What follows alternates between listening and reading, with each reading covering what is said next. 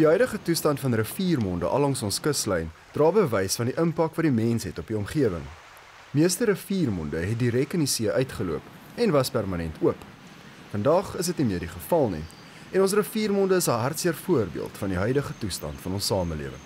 Toeriste drom van reg oor die wêreld saam in Muizenberg in die Kaap. Die dorp se leefstyl en natuurskoon is 'n groot aantrekkingskrag. Wat die dorp en omliggende areas so ryk maak in biodiversiteit, is die Zandvlei rivier. Een van ons kykers het vir ons ingeskryf en sy is baie bekommerd oor die besoedeling hier in Muizenberg. Mariana, you wrote to 50/50 voicing your concerns about what's happening at this estuary. What are your concerns? My concern is that it's rich in biodiversity and nobody cleans the estuary up.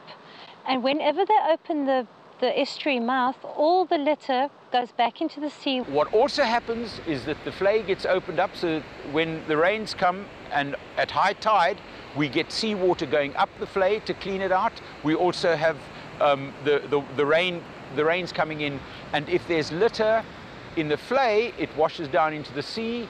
If there's litter on the beach, the southeaster comes, especially over Christmas, and blows up into the vlei. So we've got this ongoing cycle of recycling litter, as it were. Dit is 'n redelike sensitiewe saak want ons 3 verskillende hoofareas en 3 instansies wat hierdie areas beheer. Soos hier in die Zandvlei Natuurreservaat waar daar 'n rykdom van voëls en allerlei dierelewe is, hier's ook 'n rykdom van rommel. Die reservaat het verskeie planne geïmplementeer om die rommel te probeer bekamp. Een van Zandvlei se groot uitdagings is dat die reservaat in 2006 uitgebrei is van 22 hektaar na 217 hektaar. Maar daar slegs 4 werknemers om na die area om te sien. The management plan was finalized in December last year, 2010, and our second phase is going to be starting in the next month or two. Phase 2 will basically be prioritizing which actions are going to be dealt with first. So in the next month or so, we're going to get the consultants in, and we will start working through the priority management interventions. You know, I've written letters to the city asking them to employ extra staff, asking them to do something about this problem. Hopefully something will be done. Hierdie pragtige omgewing moet bewaar word. I've been made aware of it at a meeting, and I'm obviously going to take it up and sort it out with council. I'll have to find out from our 3 departments that in fact control